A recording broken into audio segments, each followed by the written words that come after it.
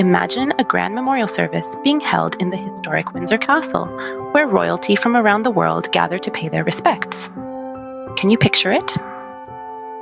The grandeur of this event is magnified by the person it is held for, none other than King Constantine of Greece. This grand affair, steeped in tradition and respect, is a meeting point for royals and dignitaries alike. It is here that they come together to honor the legacy of a man who held a place of prominence, not only in Greece, but also within the international royal community. In the lead-up to this event, the royal calendar was abuzz with engagements and preparations. Prince William, the Duke of Cambridge, was particularly anticipated. He was not just another royal attendee, but a key figure in the proceedings, slated to offer a heartfelt reading in honor of his godfather. However, amidst the anticipation and the regality of the event, a surprise was in store. The Duke of Cambridge, a figure synonymous with duty and dedication, made an unexpected decision.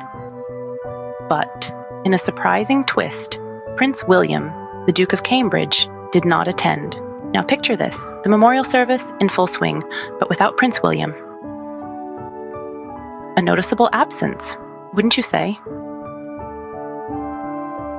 As the attendees paid their respects to the late King Constantine, the absence of the Duke of Cambridge was a glaring omission.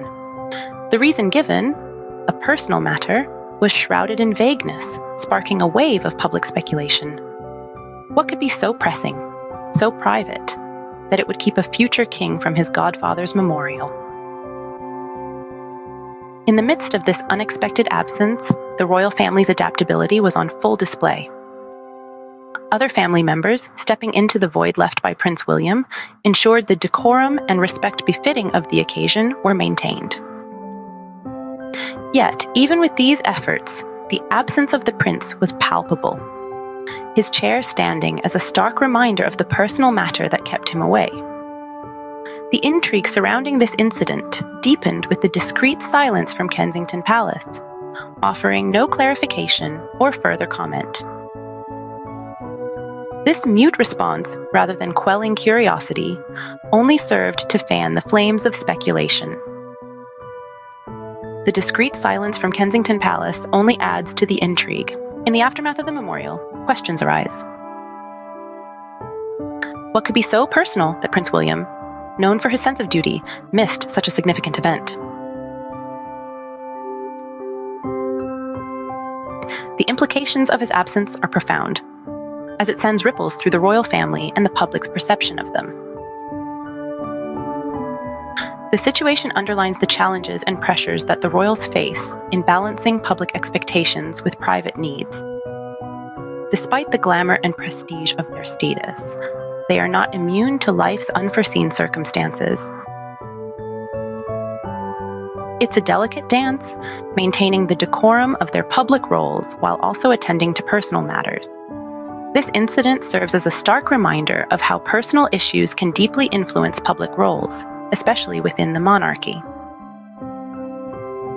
The royal family is continually scrutinized, their every move analyzed and interpreted, and this event is no exception. The public eye is always watching, always speculating, always questioning. Yet, amidst the speculation, there is also empathy. We are reminded that they, too, are human, facing their own unique set of challenges. As the royal family navigates through their challenges, the mystery of Prince William's personal matter remains, making this moment in royal history a focal point for both empathy and scrutiny.